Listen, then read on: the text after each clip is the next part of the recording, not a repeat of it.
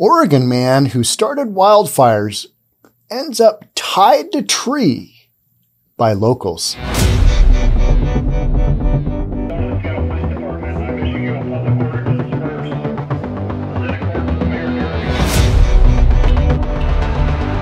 Tied him to a tree. Yep, we did. That bastard over there, he started to start a forest fire.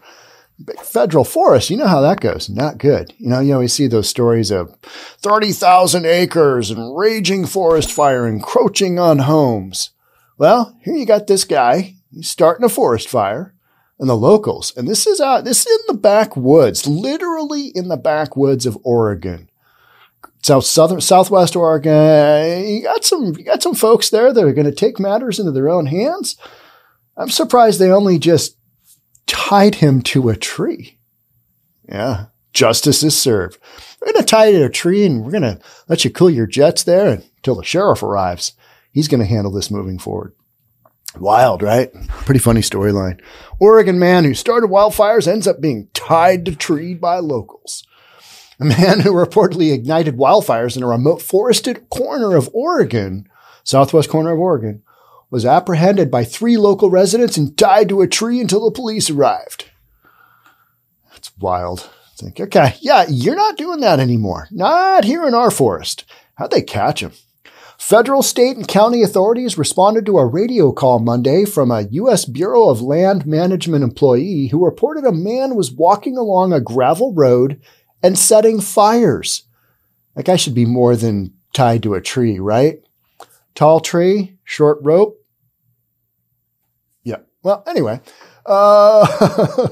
So he was walking along a gravel road and setting fires in the forest some 25 miles northwest of Grants Pass. So you're in the mountains. You are not, I think, in the foothills. You're pretty close to the mountain pass. 25 miles northwest.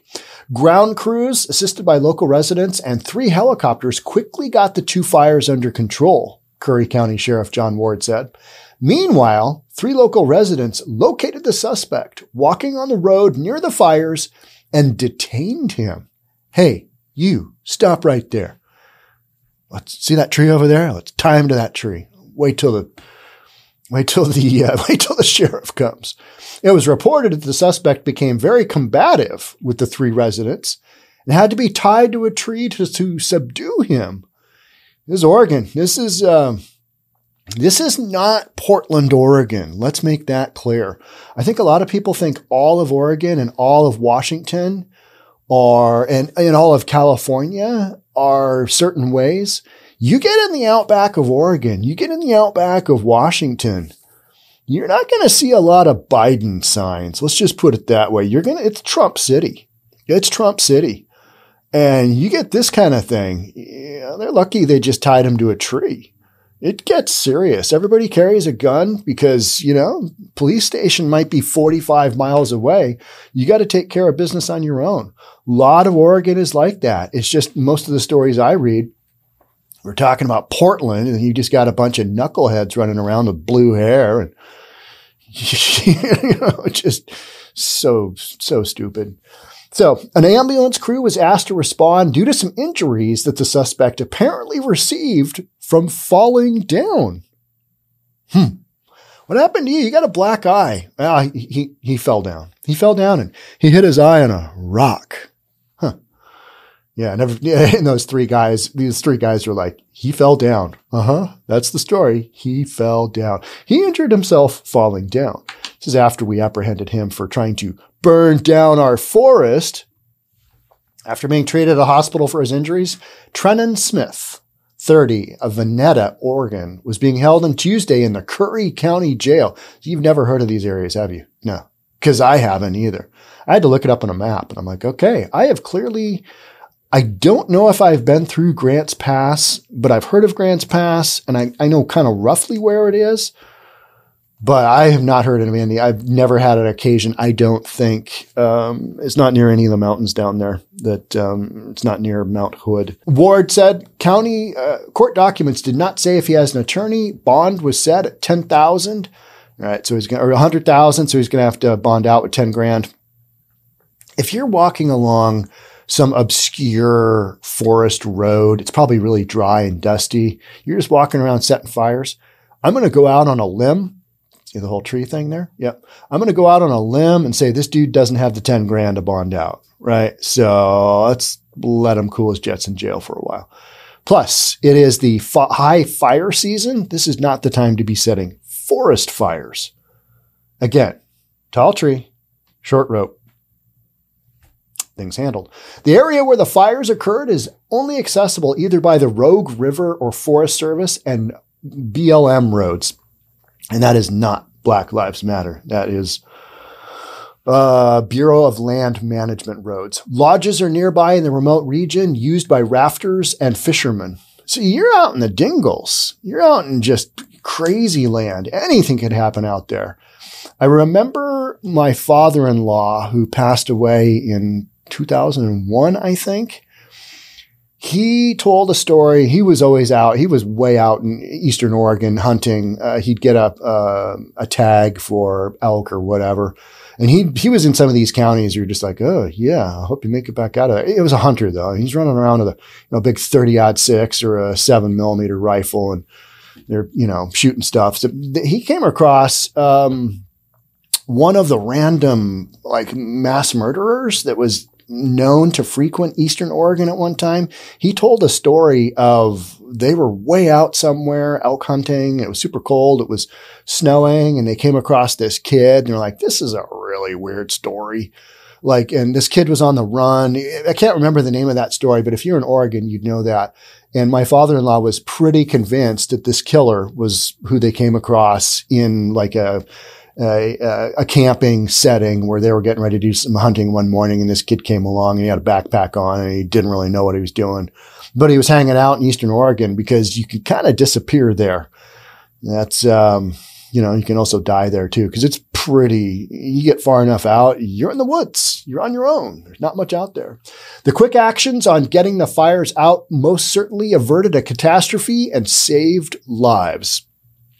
It's wild. If the fires had not been contained and if they got out of control, they could have blocked all the residents and visitors from having an escape route. Because you got one road in and one road out. Same road, right? A bunch of trees come down. Those folks are hosed. So this nut job fell down. Injuries from falling down. That's great. That's a great part of the story.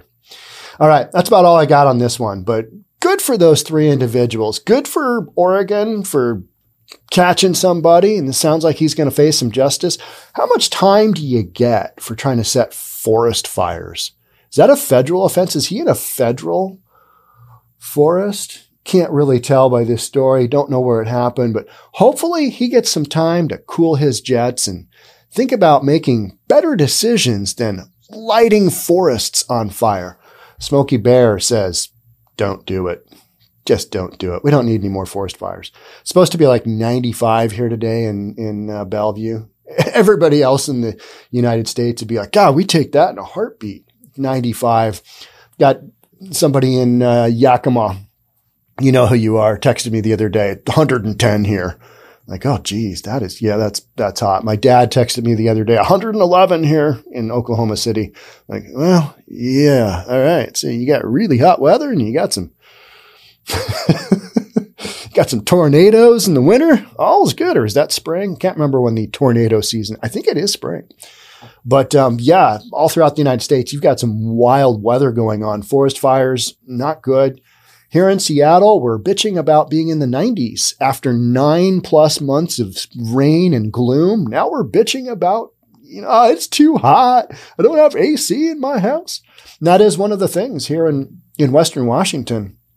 I think only 40%. And I think that is a really, really high estimate. 40% of the homes have AC because over 35 years of appraising homes, I only ever came across a handful that had dedicated heat pump or dedicated AC that worked.